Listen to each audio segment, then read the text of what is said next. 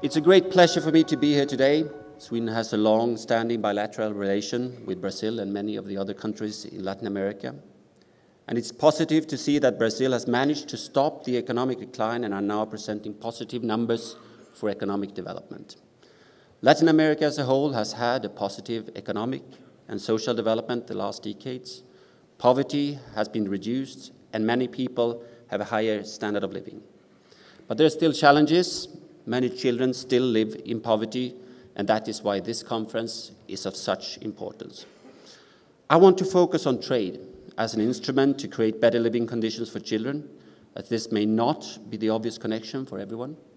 The global trading system aims at creating some of the essential conditions needed to improve children's lives and their prospects in the future.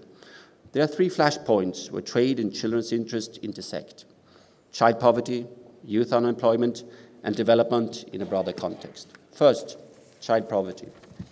By supporting economic growth and poverty alleviation, trade can be an important engine for combating child poverty and can therefore make a significant difference to children's prospects. To achieve a sustainable growth, companies need to act in a responsible way and respect international guidelines on corporate social responsibility, one of them being children's rights and business principles. These business principles have been elaborated in order for business to respect the rights of children, including abolishing child labor. The Swedish government encourages companies to let these principles guide their operations. Unfortunately, trade also involves a risk of corruption. Corruption is a global phenomenon that causes serious damage by discouraging investments and undermining economic growth, democracy, and the rule of law. Obviously, corruption will also affect children and their rights, especially the poorest ones.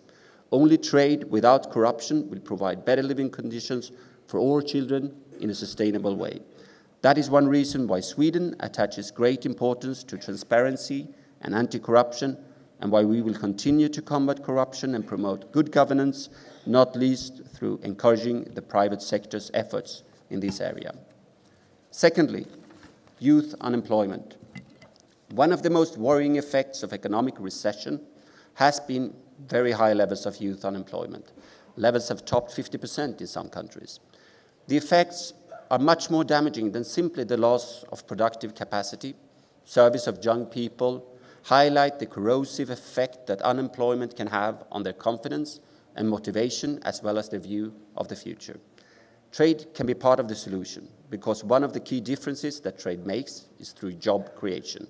All the free trade agreements which have been and are in process of being negotiated create many jobs.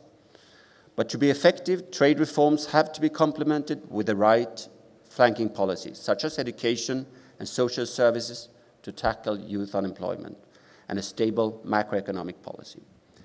Thirdly, development in a broader context. Lifting children out of poverty is essential, but it's not enough.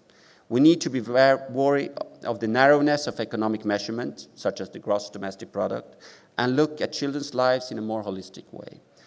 This is exactly what the Human Development Index is all about. We need to place people at the center of policymaking. Trade can help to create the conditions in which children can lead better lives by reducing the potential for conflict, helping to create a stable environment and predictable conditions and supporting higher income levels. This supports better education and healthcare, such as, for example, better access to medicine. While trade is not an end in itself, it is a means to an end. Let me just end by mentioning the fine exhibition we have outside this room called Where Children Grow.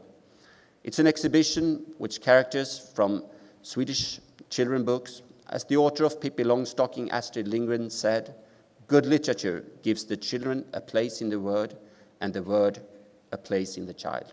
Obrigado and gracias.